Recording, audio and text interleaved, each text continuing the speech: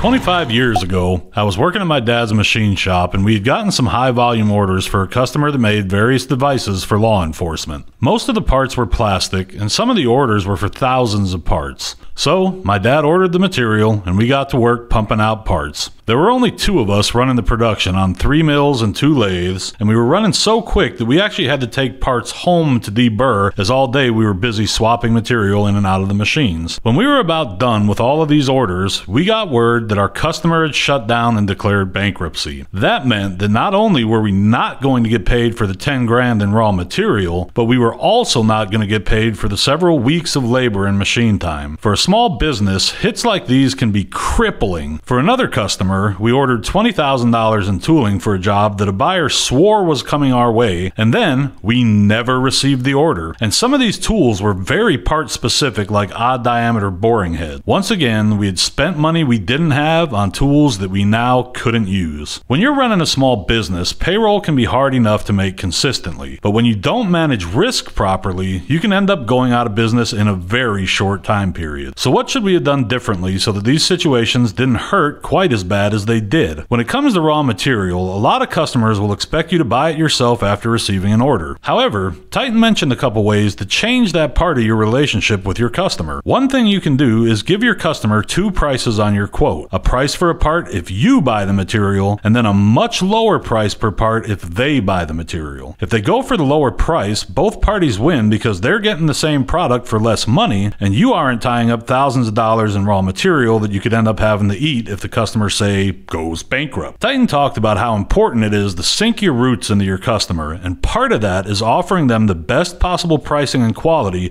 so that other shops just can't compete with you. By incentivizing the material purchased by the customer, you are also mitigating the risk of your customer buying their parts from anyone else. When it comes to cutting tools and fixtures, programming time, and engineering related tasks, NRE charges are your friend. NRE stands for non-recurring engineering. This is a one-time fee for a part number that allows you to tool up for a job in an efficient manner. By making the NRE charge payable upon contract acceptance, there is no risk to your company if the customer decides to cancel the order or changes the design of a part. Sometimes these methods just won't work for your customer. In those cases, you have to assume that what can go wrong will go wrong. And based upon your relationship and history with your customer, you should have a pretty good idea of how risky it is to put money out there for the promise that they'll pay later. Unfortunately, there will be times where you end up losing these bets despite everyone involved having the best intentions. And sometimes you can win pretty big just by marking up the material price. So in the end, you just have to know your customer and know your business. Another risk that machine shops have to worry about is machine downtime. Sometimes you can get so busy that preventative maintenance gets put on the back burner, and then boom,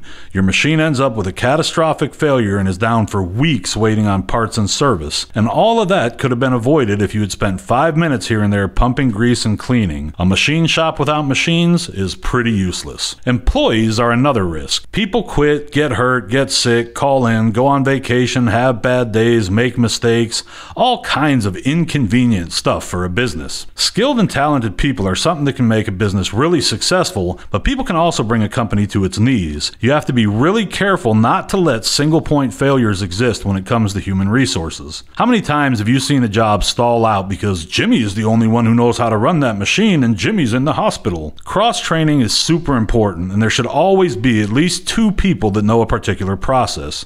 That way, your team's ready for any unforeseen circumstances that result in missing bodies. Now, scrap is something else that can be very problematic. I think most of us have seen thousands of dollars worth of scrap. I know I've personally seen millions of dollars in scrap. Sometimes in just one part, millions of dollars went down the drain. This is why the quality process is so critical. Spot checks, peer inspection, first articles, control plans, and documentation are all there to help make sure that you don't turn raw material into dumpster ornaments. Quality is something that you can't risk under any circumstances. Poor quality doesn't just hurt your bank account, it hurts your reputation as well. And in machining, the quality of your parts is what gets you future work or no new work at all. Titan's spoken to this quite a bit as well, how if a part was 1/10 out of tolerance, it was thrown out. No exceptions. No asking the customer if it was good enough. As a machinist, making perfect parts with beautiful finishes should be a matter of pride. Take the steps to really understand the risks that you face on a day-to-day basis and the impact that a worst-case scenario could have on your shop. If a particular risk could mean the end for you, figure out ways to ensure that your business thrives rather than dies. Sometimes it's as simple as changing terms on a quote. Other times it takes careful planning and months of strategy. Hope this helps the way you approach jobs in the future.